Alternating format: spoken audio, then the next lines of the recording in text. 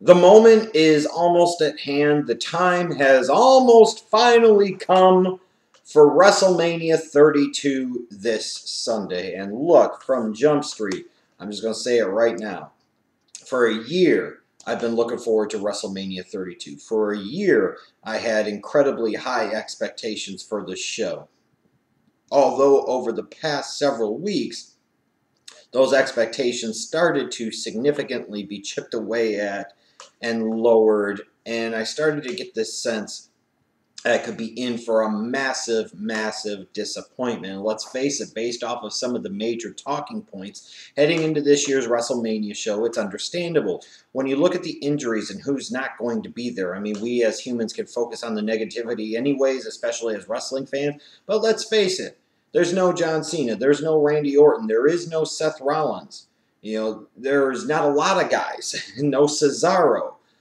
You look at it, no Luke Harper now. No Neville. I mean, so for different people, different types of fans, these are a lot of guys that just aren't there, that just aren't available. You know, when you look at it, you say, man, that's a lot to overcome. And you start to think that there is a lack of star power. And in theory, when you look at some of those big names, in particular those names like the Cenas and the Ortons and the Rollins that over the past several years have had so much invested into them, could you ever imagine a WrestleMania, especially a WrestleMania like this, at a venue like this, trying to draw a crowd like this, where you weren't going to have any of those guys involved in an actual match on the card? I mean, so, there's reason for concern, and you look at the fact that, the build-up at one point in time you thought was leaning towards Rock versus Triple H at Mania, and that's not happening this year. Stephanie McMahon versus Ronda Rousey, that wasn't happening this year. So a lot of that stuff that seemed to be set in motion a year ago, now you look at it and it's not coming to fruition. And when you combine that with the really lackluster buildup, in particular that period of time between Fastlane and WrestleMania 32, it's easy to understand why myself, a lot of other people, have very, very low expectations and in theory could feel like we're in for a big disappointment come Sunday night. Because when you really look at it honestly, you feel like there's really only 3 matches that you even care about. And even one of those 3 matches, you're talking about the WWE World Heavyweight Championship match. God only knows, I guess God does only know how the people are going to respond if and when Roman Reigns wins the title. And then you've got Shane McMahon versus Taker, where the storytelling has been absolutely atrocious.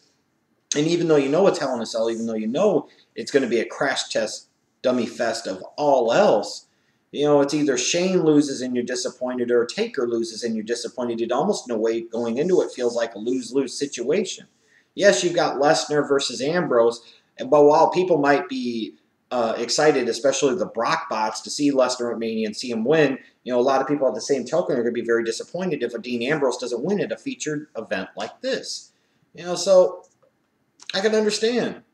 But then when we take a step back and get away from our own perceptions and beliefs about this show, the reality can be somewhat different. There is still a lot of star power. You've still got The Undertaker. You've still got Brock Lesnar. You've still got Triple H. You've still got Shane McMahon. That's a pretty good star power foundation and basis. Looking at a lower level, you've still got guys like Chris Jericho. You've still got guys like AJ Styles. You look at the tag teams like the New Day. In terms of modern stars for the company, that's about as hot as it gets. Knowing that The Rock's going to be involved in some way. The belief that there could be a couple of surprises. Maybe Cena gets involved somehow in this show. Maybe somebody like a Seth Rollins, you never know, gets involved in the show. And Austin gets involved. And HBK maybe makes an appearance. Vince McMahon makes an appearance. There's still a lot of star power there, and there's enough star power for a WrestleMania. There really is. We can focus on the names that aren't there at this time, but the fact is there are a lot of names that are still there, and they are some big names to boot. If I told you in any given year you could build a WrestleMania around Undertaker, Brock Lesnar, and Triple H, you're going to feel really damn good about that. And you throw in a Shane McMahon, that is just an added freaking bonus. And then when you look at the fact that several of the marquee matches are going to have extreme stipulations, whereas the build-up to it has been bleh, at the end of the day, the execution of the show in its self-contained night You know, it could be really, really good. It is really, really hard, except see Undertaker Boss Man at WrestleMania 15, that Hell in a Cell match. It could be really, really tough to have a bad, terrible, extreme stipulation match. I'd be stunned if Brock Lesnar versus Dean Ambrose didn't go over really, really well. I'd be absolutely floored if Shane McMahon versus The Undertaker inside a Hell in a Cell wasn't a great match. And frankly, especially if it ended up being where Triple H and Roman Reigns at the 11th hour was a no disqualification match, I'd be stunned if that one didn't end up going over to a certain degree in a certain way. And then you throw in the IC title ladder match, and there's a lot of chances to fool people into thinking it's a great night full of great match quality because all this crazy, phenomenal shit could happen. And when we look back at it, too, you know, as we start to analyze, there really, you could argue, would be 6 matches that fans are ultimately going to care about, not just 3.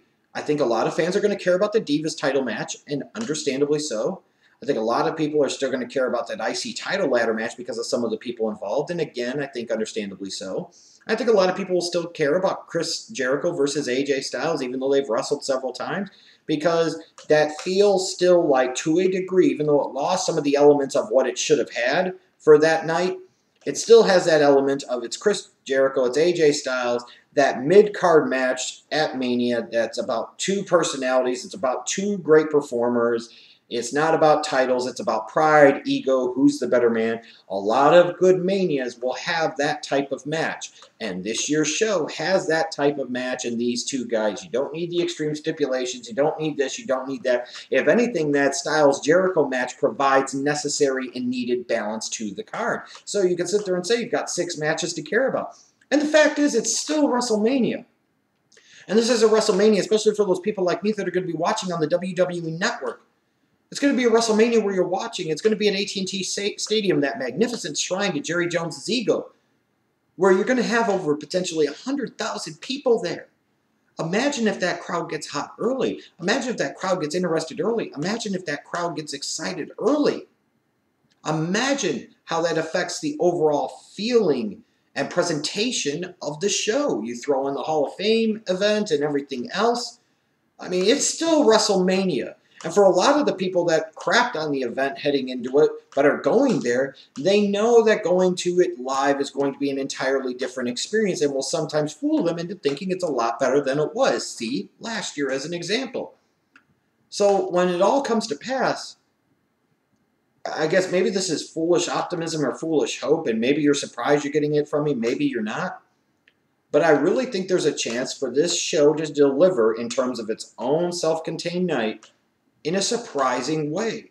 I would not be surprised if we came on Sunday night and a lot of people were praising this show and saying, I can't believe WWE pulled it off. You know, this saved WWE for me. This WrestleMania was awesome. This was better than 31, better than 30. This is the best WrestleMania they had in years. I realistically, legitimately expect that to be the case. And frankly, I would be surprised if that wasn't the case. Now, again, anything goes. Who knows what can happen? And there's still a lot of ways for the WWE to drop the ball here, a lot of ways for them to screw it up. It can come in a lot of different forms. But a lot of the pieces are still in place for this to be a very, very powerful and successful night for the WWE and a quite enjoyable night for us as WWE fans looking to WrestleMania to give us something. I think this show can give us a lot, actually. Now, in terms of the actual show itself and the card, when you look at the pre-show, you know, if anything else, it's good that people get matches. You know, that's why I look at the Divas tag. I still think it's hilarious that they brought back Eva Marie and plunked her with the Team Total Divas, and they thought she was actually going to get a babyface reaction. Now, that was hilarious. But at the end of the day, at least you found a way to give multiple Divas matches on this card. I have no problem. It's on the pre-show. It's where it belongs. It's one of those good kind of warm-up acts. Same thing with apparently, I think the U.S. title will be on the pre-show as well, and that's really where it belongs with Ryback and Kalisto. There's just not enough interest there. There's just not enough excitement there to sit there and make this a main card match. There just isn't. If I'm going to choose 8 matches to feature on the actual main 4-hour show, that U.S. title match, a Divas tag match, they're not going to be part of that. Same thing with the Usos and the Dudleys. My bigger disappointment with this is that this type of storyline should have played out on the main WrestleMania card. And in particular, when you're looking at with the tag team match between the New Day and League of Nations, and the fact that it became a handicap match and not a match for the titles, that's disappointing. You had the Dudley Boys. You had teams like the Usos. You had a team like the New Day with guys like Xavier Woods and Kofi Kingston. You know, you could throw the League of Nations in there, fuck it. You had this clear and present opportunity to go all in, and it would make so much sense 15 years after WrestleMania 17, now especially with the Dudley Boys involved, to sit there and do a TLC match for the tag titles. Would you rather have an IC title ladder match or a TLC tag title match? I will take the TLC tag title match any fucking day of the week. I think this is a horrible misuse of both the Usos and the Dudleys, and it is a shame that they are going to be wasted on the pre-show and relegated to the pre-show when this issue between them could have been a lot more and could have been a lot more interesting, especially tying in the Roman Reigns component and the fact of what you actually are doing with your two featured tag teams at the big show on the main card. It's just a disappointment and a lost opportunity in my opinion. Now, in terms of the main card, I think a lot of this is going to come down to the start of the show, how the show is structured, how the show is laid out, how the show is presented. The first and most important thing the WWE must do is take its time early. The past few years at WrestleMania, they've had a really bad habit of rushing like gangbusters through the first hour and trying to throw out a bunch of shit. And what happens is they naturally create a bit of a lull between hours 1 and 2 where they've got to slow things down significantly because they poorly manage their time. They cannot poorly manage their time here. They need to be crisp, they need to be sharp, and they need to be on point. This show needs to have consistency of its flow. You know, obviously you're going to have some ebbs and flows, but instead of it being like it's this, and then you go right down here for an hour, you got to sit there and try and maintain some type of level consistency here. Because if you do, it could really build up into a phenomenal crescendo for the course of the night. But again, I think a lot of it comes down to show structure. And in terms of how I look at the show structure, here's how I personally, my opinion, feel the night would go best in terms of structuring out the 8 matches. You kick off with the IC title ladder match, go right into Crash Test Dummy Season. Then you follow that off, you balance it out with AJ Styles versus Chris Jericho, where this company needs that match, where it should be on this show. Second is the perfect place for it. Then you go Andre the Giant Memorial Battle Royal because that will feel different than both the IC title ladder match and then Styles and Jericho. You put right in the middle of the show, Divas title match is going forth. It's a triple threat. So again, that match will have an entirely different feeling than the Andre the Giant Memorial Battle Royal. It will have a lot different feeling than the match that I would put on 5th, which is Dean Ambrose versus Brock Lesnar in their street fight. That's where it needs to be. It either needs to be 4th or 5th. And I could sit there and come up with a couple of different ways. This is just the best way to me, I think, to balance out the big matches, to balance out the flow and the feeling of the night. I'll throw in New Day and League of Nations in their handicap match 6th, because at the end of the day, unfortunately, this is one of the 2 matches that just really doesn't matter that much on the main card. I'm just using that again as a time filler, as a space filler, if nothing else, and something to transition you onto the big matches of the night. But I look at it, the New Day deserve a high place on the card for their performances over the past year, and this is a good spot for them. When it comes down to the last 2 matches, I think you've got to go WWE World Heavyweight Championship and then Shane versus Taker, Hell in a Cell.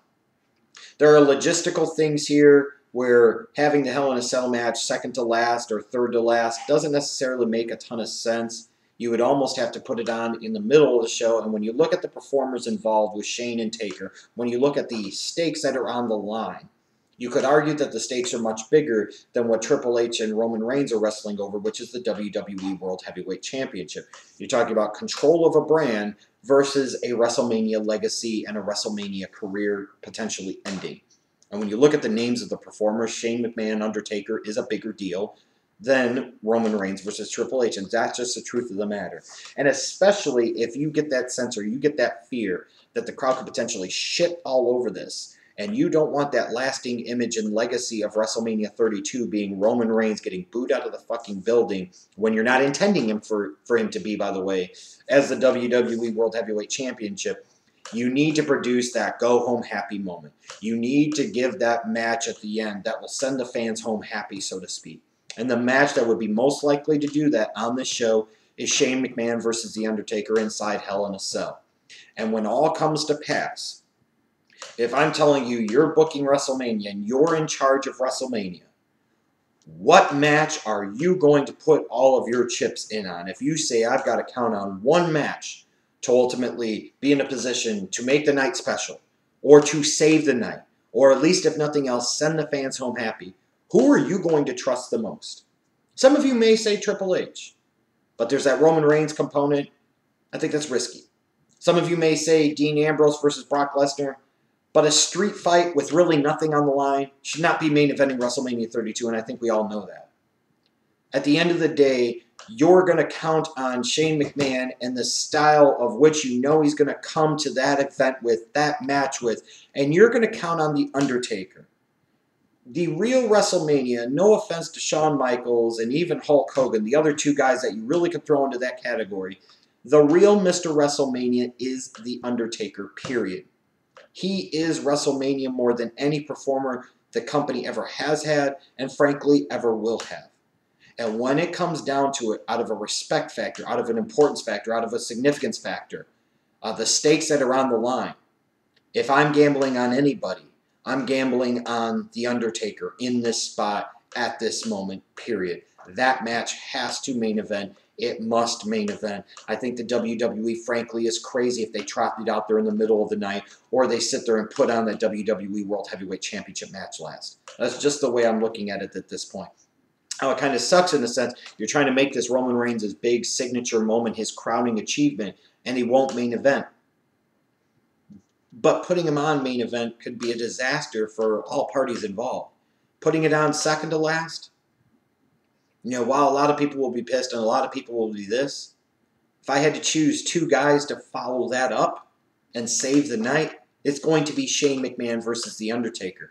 You don't want to run the risk of unintentionally pissing people off so bad that they crap all over your event and their lasting legacy is that they're pissed off at what the hell you did. Not pissed off in the sense that they now want to pay money to see Roman Reigns as a heel, when frankly, if we are looking at this from a larger perspective, similar to Cena turned heel a decade ago. Roman Reigns is already a heel. Turning him heel would actually make him face, and I've talked about this shit before, and again I'm going to emphasize the crap won't work. He already is a heel. Period.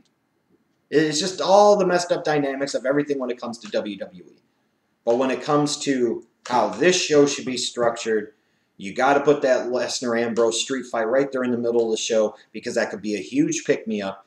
You put on that WWE World Heavyweight Championship match, second to last. You got to go home with Shane versus Undertaker in a Hell in a Cell. There's too much at stake, especially if Shane loses. You got to have that moment, and people will still be somewhat happy that Undertaker won.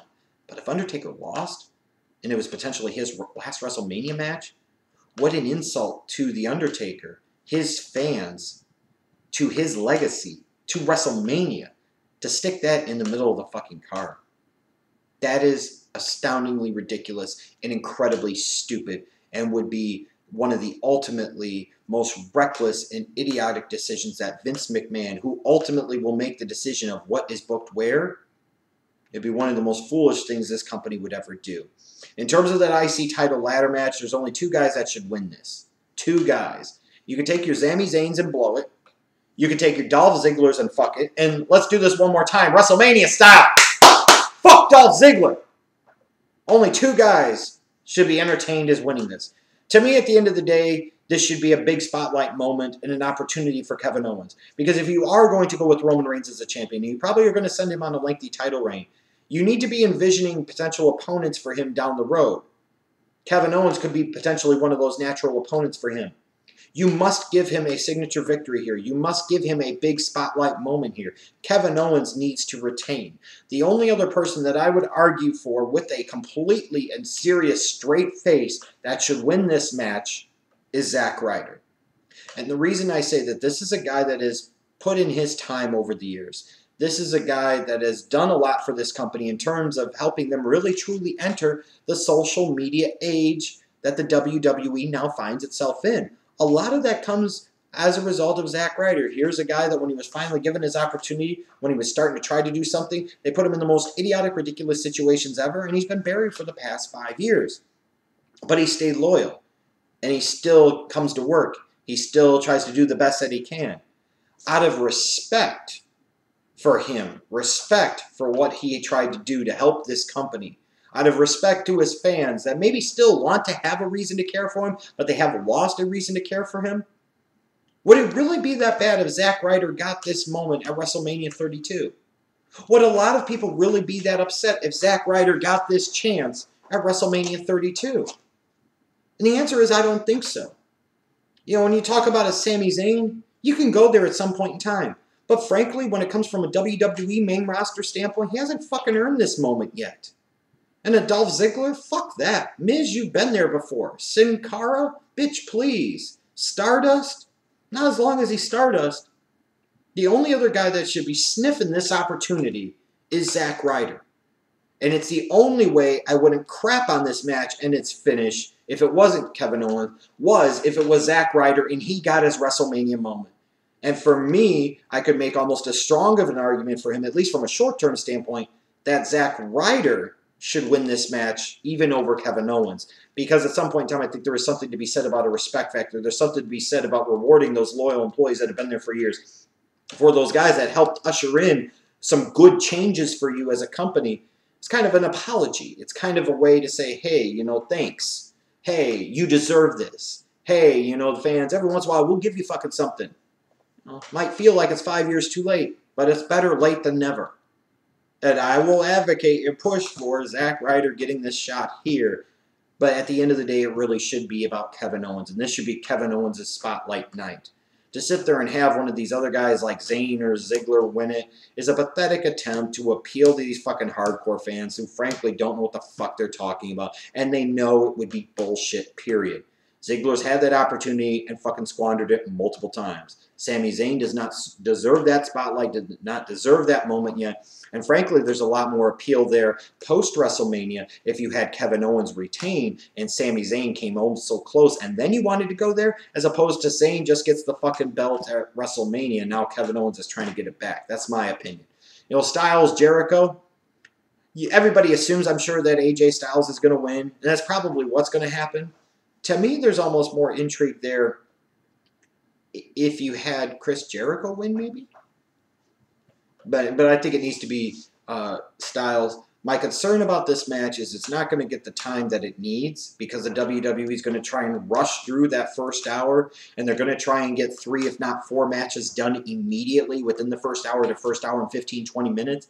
And I'm afraid instead of this match getting 18 to 20 minutes that it deserves and that it needs to properly and fully tell the story that it needs to tell, it's going to get 10 to 12, and people are going to get caught up in the bullshit of the fact that it's these two guys wrestling, and that makes it great and awesome, when you're ultimately going to get that lingering feeling of disappointment that it should have been so much more than it ultimately was. In terms of the Andre the Giant Memorial Battle Royal, I guess at the end of the day, does it really fucking matter who wins? Because they had Big Show win it last year, and they didn't do anything with him with that.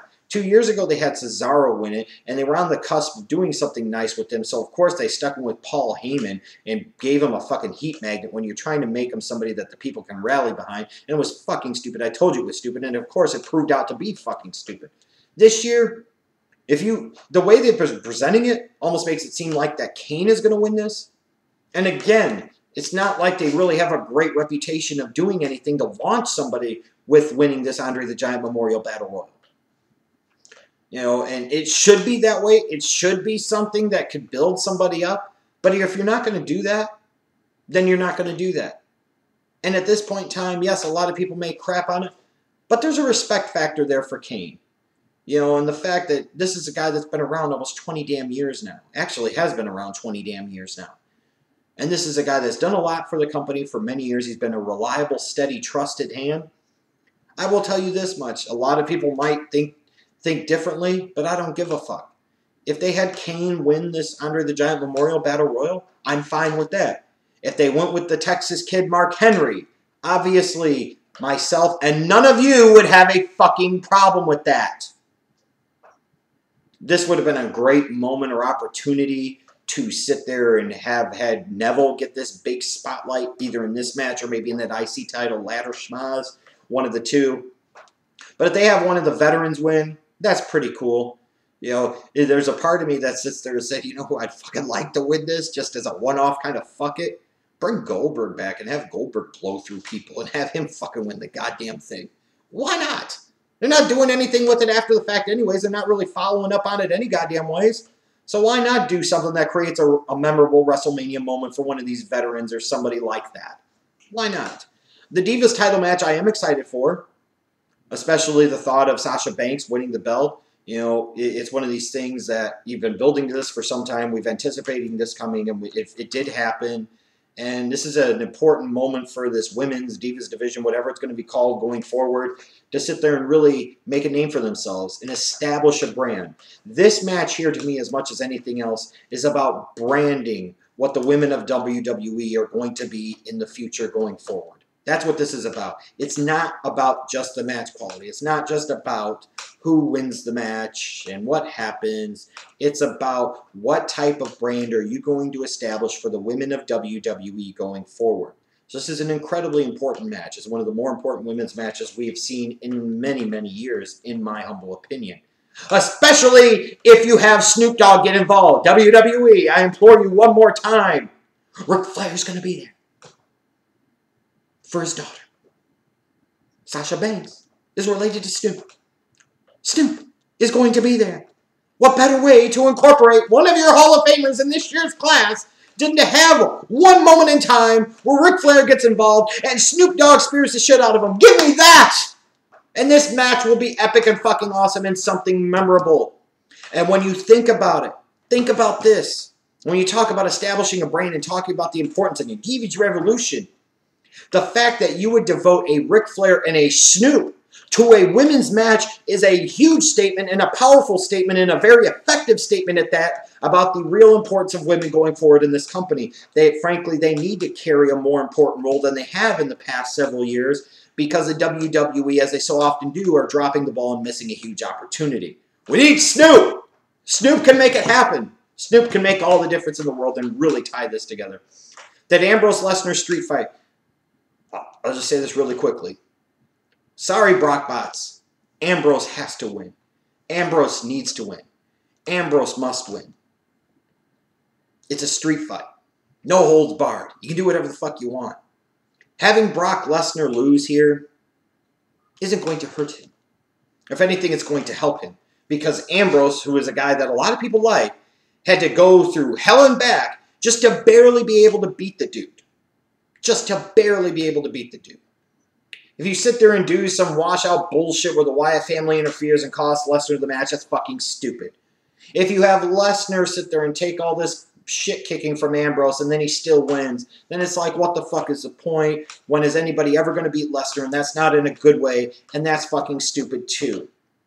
You need to make this a big moment for Ambrose, and no, this is not an example of him working with Lesnar is good enough because that elevates him. That's the type of lousy fucking excuse-making people like me did for years to defend the streak still continuing, was saying, hey, you got to work with The Undertaker at Mania, CM Punk. It doesn't matter if you beat him or not. Yeah, it kind of does.